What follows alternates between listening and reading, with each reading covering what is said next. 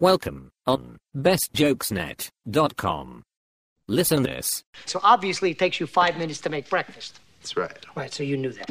Do you remember what you had? Eggs and grits. Eggs and grits. I like grits too.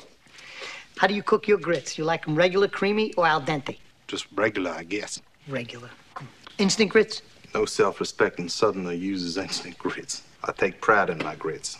So, Mr. Tipton, how could it take you 5 minutes to cook your grits when it takes the entire grit-eating world 20 minutes? I don't know. I'm a fast cook, I guess. I'm sorry, I was all the way over here. I couldn't hear you. Did you say you're a fast cook? That's it? Are we to believe that boiling water soaks into a grit faster in your kitchen than on any place on the face of the earth? I don't know. Well, perhaps the laws of physics cease to exist on your stove. Were these magic grits? I mean, did you buy them from the same guy who sold Jack his beanstalk beans? Objection, Your Honor. Objection sustained. Are you Mr. sure about that Tipton, 5 you can minutes? ignore the question. Are you sure about that 5 minutes? I don't know. I think you made your point. Are you sure about that 5 minutes? I may have been mistaken. I got no more use for this guy.